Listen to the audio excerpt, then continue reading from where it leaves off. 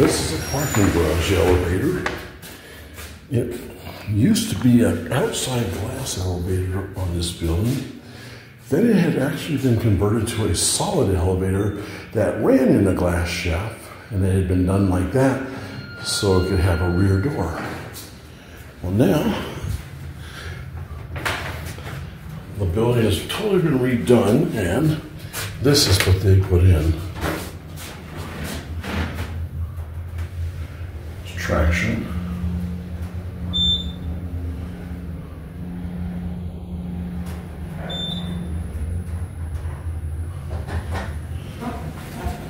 Now if you take a look outside, there you are. It's the parking garage, or the roof of it anyway.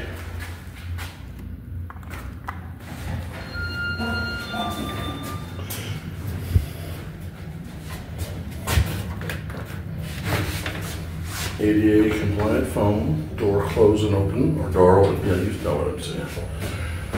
Otis.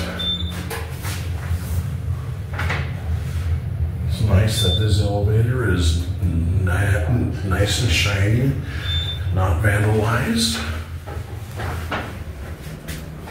And maybe that's they have Big Brother they're watching. I don't care what they do as long as it keeps the place nice.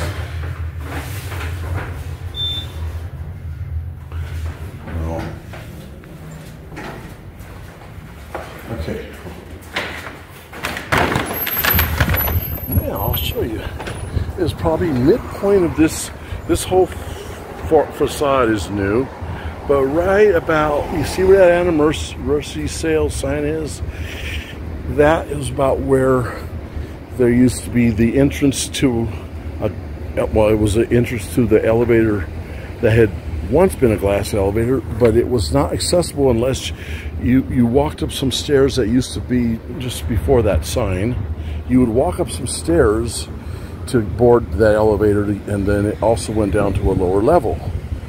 And that was when it was a glass elevator. Then they converted it, like about 2001, I think, they converted it to where they could have a door on the same size of where that sign is, and the elevator could have been boarded from the ground level and then been up to all and down to the floors. And it had been rendered as a solid elevator, even though they could have put glass doors on it, but they opted not to do that.